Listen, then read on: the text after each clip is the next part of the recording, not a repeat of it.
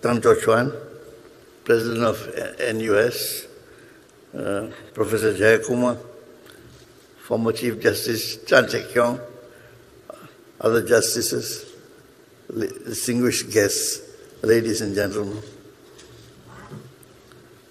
My earliest memory of Mr. Lee Kuan Yew dates back to the early 1950s when I was a student at the Bukit Timah campus.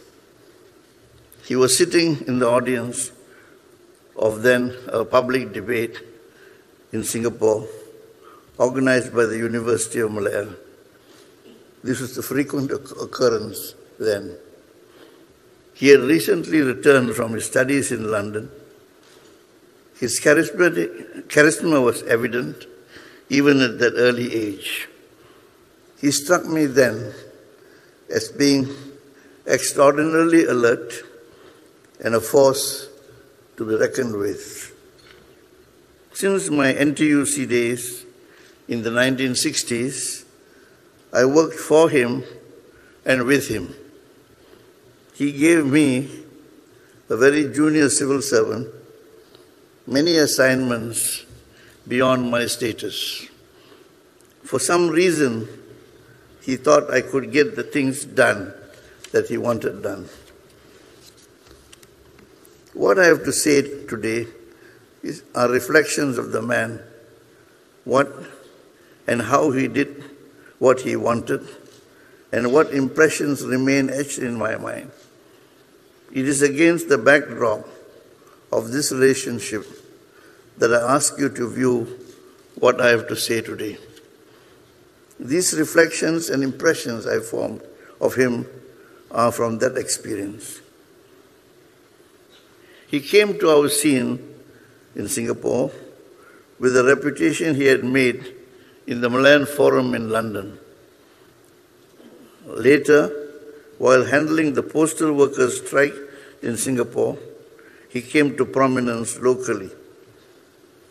In the 50 years I have worked with him, what do I make of the man? Overall, his obsessions was always with Singapore and his deep anxiety about our future. But there was always his confidence that if we worked together, we would overcome whatever dangers threatened us. Perhaps this explained why he was always fearless in advocating our cause and fighting against the odds that, like threats of communist intimidation and chauvinistic threats. He gave us the courage as a people to stand up and have the strength to fight those threats and intimidations. This was at a time when most of us were cowed by such intimidation.